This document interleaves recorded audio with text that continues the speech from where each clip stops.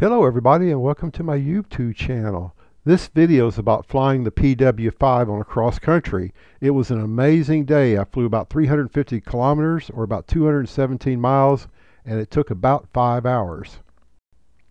The PW has a 15-meter wingspan or about 45 feet. It weighs empty about 400 pounds with a maximum gross weight of about 660 pounds. Stall speed is around 35 miles an hour. Cruising speed is between, say, 40 and 70 miles per hour, and I usually fly around 60 on a cross country. And here's the flight. Started at TSA over there, flew to Stephenville, and that's about 70 miles. And from there I turned south, headed to Hamilton, Texas, and that's about 40 miles. Then I turned toward TSA, but the clouds were a little bit better.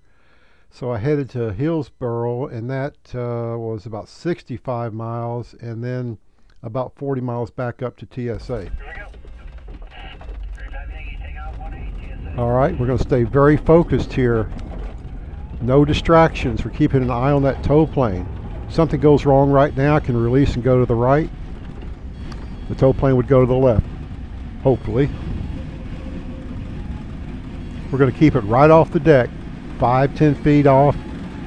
We're going to follow the tow plane, and you'll notice he's making a right-hand turn. And why would he do that? Well, it's really easy to understand. It just takes less of a 180-degree turn to get back to the runway. Just a Mark 200.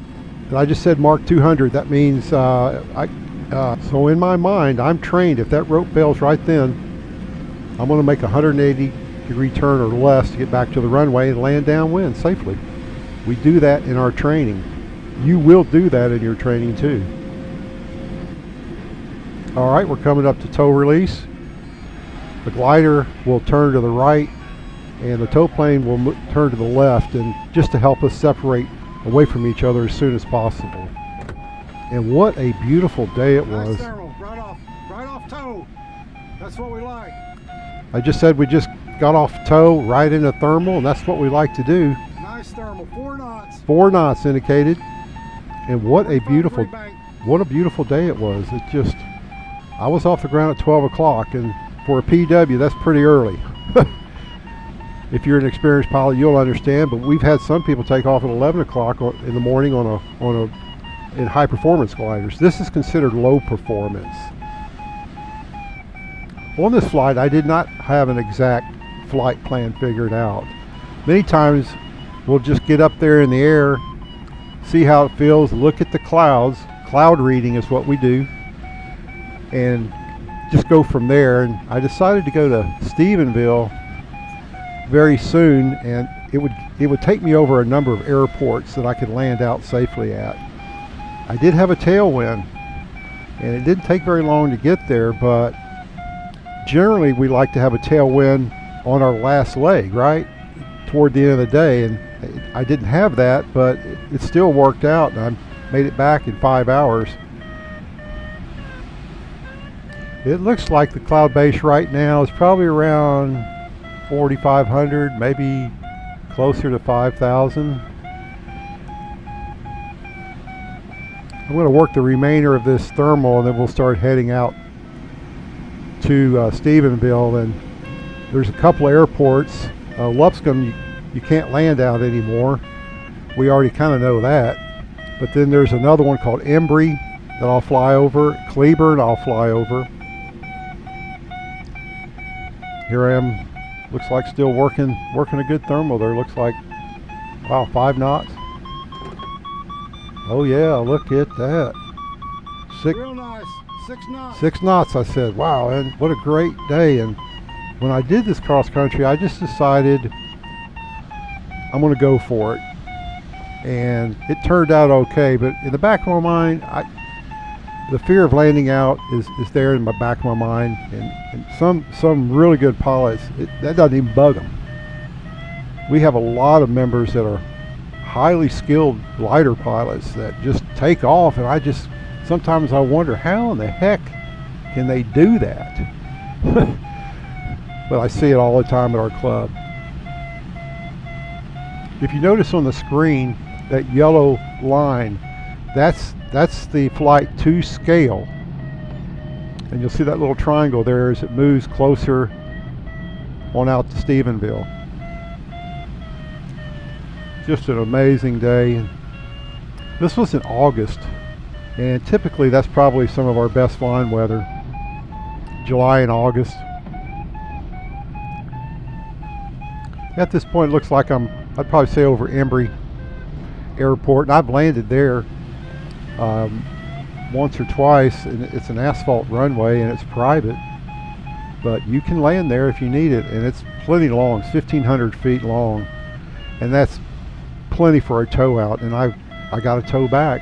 That's the luxury. Not every club has that ability to do that. Now, we can't pick you up if you just land in some field somewhere. We're not going to do that. But if you land at a grass strip or an asphalt place that's long enough, it's safe, they'll come and help you. Come get me, help me. Look at this now. Wow. Whoa. Oh my gosh. Look at that, man. Right at 5,000, coming up on 5,000. Feels real good to the soul. Real warm, fuzzy feelings sometimes. And then sometimes not so warm and fuzzy when you're getting low. And that does happen. You're going to get low a few times. Sometimes you're going to get back up higher, and sometimes you're not. That's just the way it is. Every flight is different. I don't care if you do the same flight in 3 days. Everything is different. The dynamics of the air, everything. It's just a great hobby. It's a sport. We call it an afternoon sport down here in Texas, Dallas anyway, because we need the air, we need the thermals from the ground to, you know, make this all work for us. All right, looking at my triangle there on the yellow squiggly line, I would say I'm about over Cleburne at that time. I'm still halfway, probably another, what is it, 30 miles over to Stephenville. And it was nice to have a tailwind, but coming back it was a little bit of a struggle. And I was running out of daylight because I landed at 5. I mean, we still probably had another hour, but the clouds started to just kind of, you know, disappear. Our glider club at Texas Soaring Association, we have 3 PW-5s, and they cost about $21 an hour to rent, and a tow will cost you about 30 bucks. But in the scheme of things in aviation, boy, it's a lot cheaper than a whole lot of things, isn't it? Where can you rent a plane for $21 an hour? Yeah. And we have about 244 members. About half own their own ships, and the other half do what I'm doing right now, is taking one of the PWs up for a cross-country flight. And just look at that, over 5,000. Yeah, man, just incredible. And the clouds were all there. Just almost every one of them seemed to have lift under it. Amazing day. TSA, or Texas Soaring Association, also has 3 high-performance 2-seater trainers called the ASK-21. We have 3 of those, and they're used extensively for training. We don't take those assets out on cross country. Those are valuable assets to the club for training, and we stay within gliding range with those gliders. Our club is all volunteer, and without the volunteers helping our club, it would not exist. We all are out there to help each other. If you need help, there's always somebody around to help you. That's just part of what we do. If somebody says, hey, can you help me for a second? Well, I say, certainly I can. Not a problem. Whoa, look at this. 800 feet a minute for a few seconds. Almost 1,000 feet a minute for like 2 seconds. That's not bad, is it? All right, coming up to Stephenville too. Feel like I'm getting a warm fuzzy, but not really. Even the instructors at TSA are volunteer. You don't pay for instruction. That's not what we are. We're not a commercial operation. So I mean, we've had some people like want to come out and, you know, get their rating and all that. Well, we're not really set up for that. We're set up to have a club. Whoa, something's going on. 1,000 feet a minute. 1,000 feet a minute. I can't even see. Wow. Oh yeah. Man. Look at that. Man, that was, tell you, that's one hell of a ride. But anyway, we're all volunteers down here in Texas. And I said before that we're not a commercial operation, so you can't just come down here and say, oh, I just need to get my rating real quick and I'll be off and running. No, that's not going to happen at our club. If you want to be a member, you participate in the activities, and a lot of that is we do inspections and annuals on gliders. I mean, there's a whole lot of things that go on there. You got maintenance, you got the field, you got 100 acres, you got there it is. You got tow planes. We got three or four tow planes, the Pawnees, and they all need servicing, and that's why we exist as a club. It's because we volunteer and help everybody out. So if that fits into your parameters, then yeah, come on down and take a first flight and see what it's like. If you have a private license, you can do an add-on, and obviously that's going to be a lot less work because you're an experienced private pilot. So that can be an advantage to you. That's what I did when I started out. I was already a private pilot, so adding the glider add-on was challenging, no doubt. Now look at this. Whoa. Wow, man. Okay, we're about halfway to Hamilton now. I'd say we got 30 miles to go. Maybe not that much. Let's see, maybe 20 miles more to Hamilton. And there's a great flying club there. Hamilton, Texas has a wonderful club. So you might want to look that up on Google too, if that might be a better location for you. And when we're flying cross country, sometimes we'll circle in thermals and sometimes we won't. Sometimes we're high enough, we get a really strong thermal, we don't really need to circle in it, so we'll just slow down in that lift and let it bring us up higher. Once we get through that, typically you might find some down air, so you push the nose down, pick up speed to get away from down air. If you're going to stay up in the air, you don't hang around in down air, right? You follow the clouds. When we do have clouds, sometimes we don't have any clouds, and it makes it a bit more challenging because you really can't say, well, maybe there's a little lift here or there. Maybe you can tell from the ground. Maybe you see a dust devil. Maybe you see a bird. You know, those kind of things. But it's just a whole lot of fun, and it's such a challenge. When you actually do something like this and you get back on the ground, you really can't really describe it. The feelings that you have. Just a wonderful sport, and if you want to try it, just come on out here and we'll put you in one of our two-seaters and let you try it out and see what you think. Come on down, be a member, help us out, participate, help us with the glider repairs, annuals, you got it. That's for sure. All right, looks like we're about 5 miles to Hamilton. And I always like to fly over it, wag my wings. Hey, I'm up here, can you see me? Not really, but that's a real nice place to land out if you need to land. I guarantee it. Real nice runway. Real long too. Hopefully, I don't remember exactly, but it sure looks nice from 5,000 or 10,000 feet. If you're lucky. So when we're talking about landing out, when you start getting low, and 3,000 feet above the ground is not necessarily low, but you just kind of want a general landing area. Just generally say, okay, now what happens when I'm at 2,000 feet above the ground? Well, you better have a specific landing area.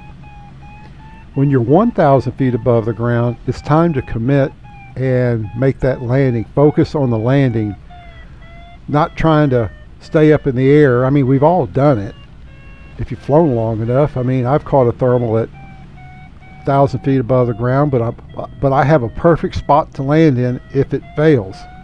Okay, I would never do that if I was just out somewhere and it didn't look good. That's not the way I'm going to fly this machine. So that's just part of your training too. You will practice landing out. You'll practice doing spot landings. There's a lot of things you're going to do, and once you get past that, then it's time to start going on cross-country flights and challenging yourself even further. And flying cross-country will definitely challenge you. I don't care how much of an expert you are. It's one of the challenging things I've ever done. I mean, to fly 217 miles on a 400-pound glider in 5 hours is respectable, no doubt. And a glider pilot that has experience would tell you that.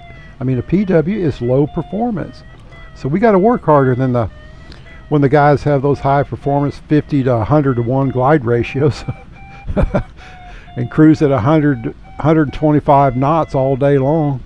I'm lucky to do 60, maybe 70 on a really strong day, but I don't know. I seem to hover around 60, 65 miles an hour on a cross country. That's about all I can tell you on that.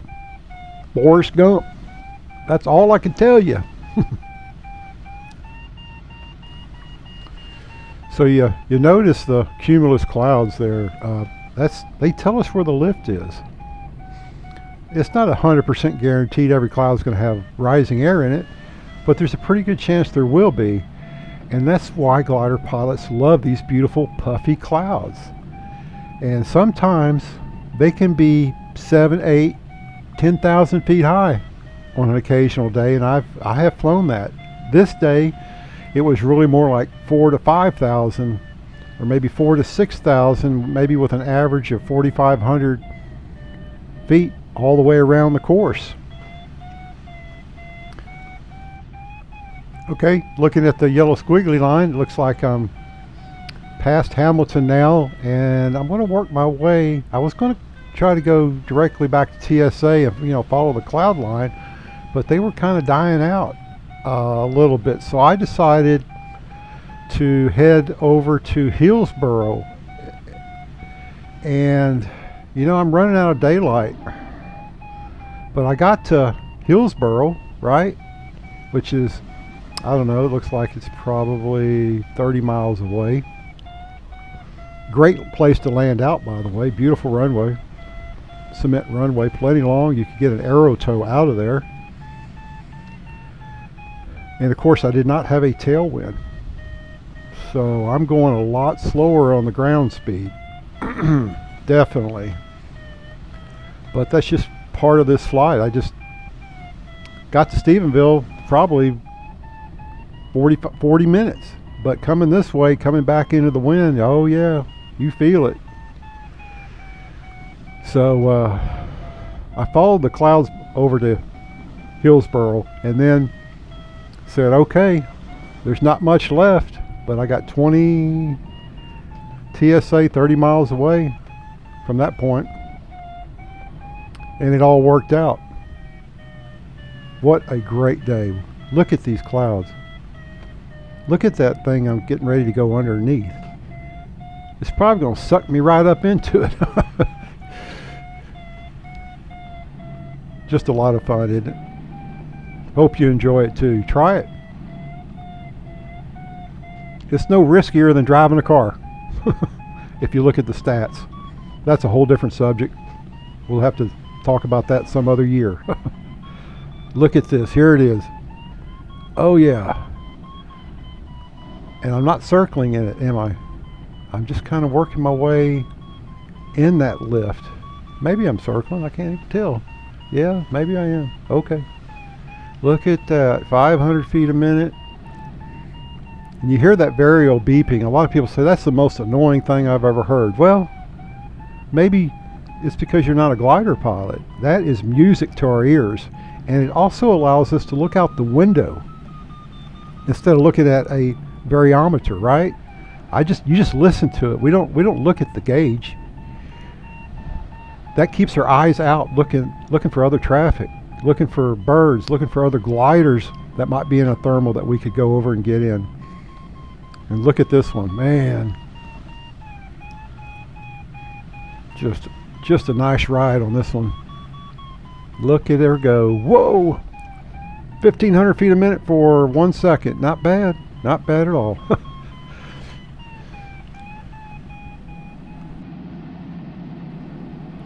I have people ask me all the time, how do you get this live data on the screen?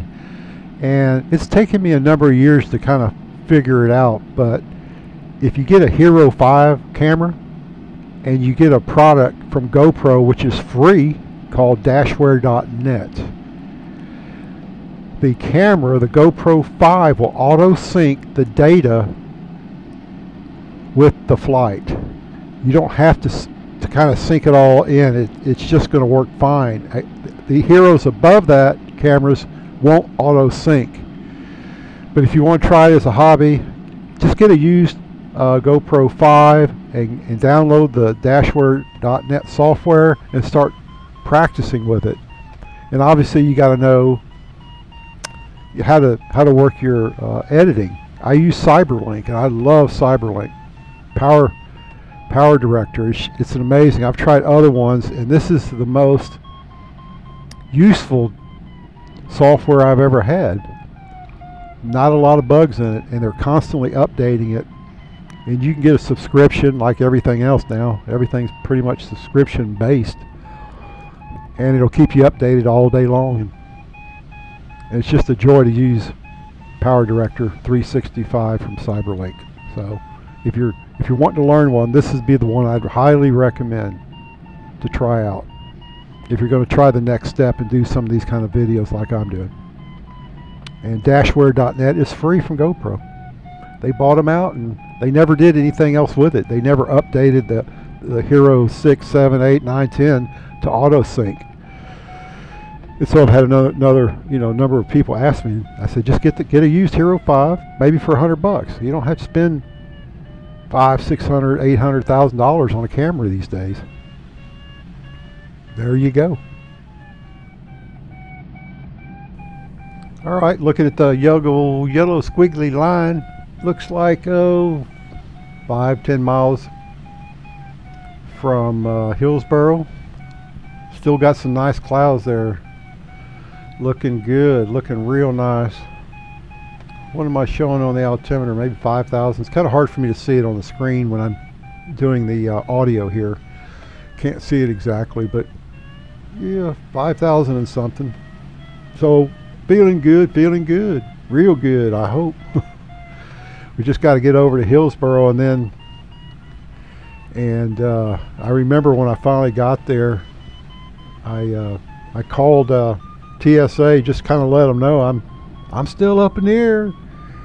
I'm still up here. And they kind of all looked up and they didn't see any clouds left, and it was like getting close to 5 o'clock. I was like, oh my God, I don't know if he's going to make it back. Because as the day goes on, many times these clouds will kind of dissipate. Have you ever noticed that? If you're not a weather person, maybe you don't really notice it, but glider pilots, we're always looking at at these clouds. The higher the better too. Not cirrus clouds. We can't fly in cirrus, because you're running into frozen water vapor, right? I'm kind of exaggerating, but no, we don't get that high up. That'd be like 30,000 feet. Not going to happen around here, and at least not the part of Dallas I live in. So yeah, look at that, over 6,000 now. Okay, feeling real good. Warm fuzzy all day long. There you go. Look at that cloud right there. Looks good. Yeah, gonna fly right over to it, I think. So I don't know, who knows. So when I was flying from Hamilton, I was trying to go back pretty much direct line back to TSA, but the clouds look better over to Hillsboro, so I made the detour. But then you got another problem. I'm running out of daylight, and you can tell these clouds, once they start to disappear on you, well, that's not going to be a good thing for most of us, not for me anyway.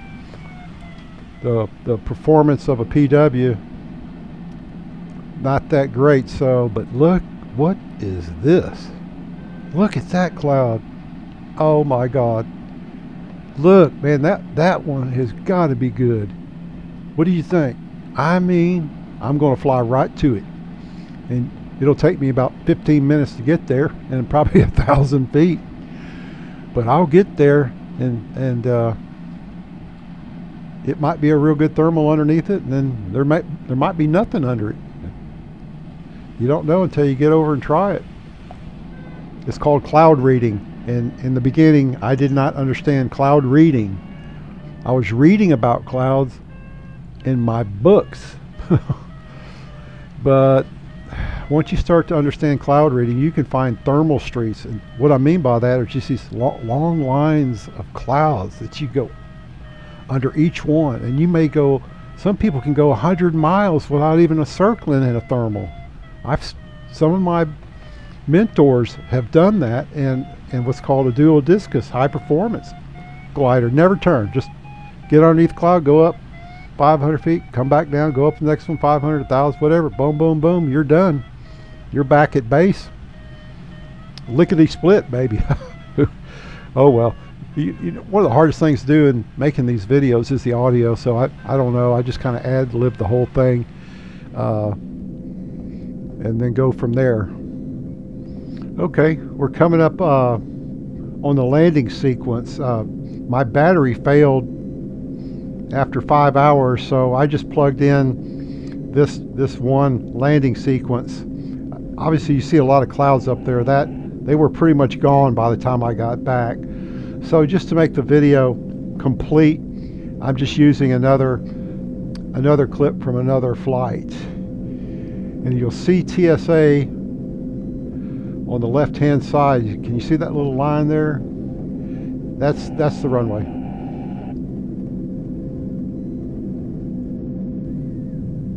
TSA traffic, PW-5's on left downwind for runway 18, TSA. Okay, I just made my announcement.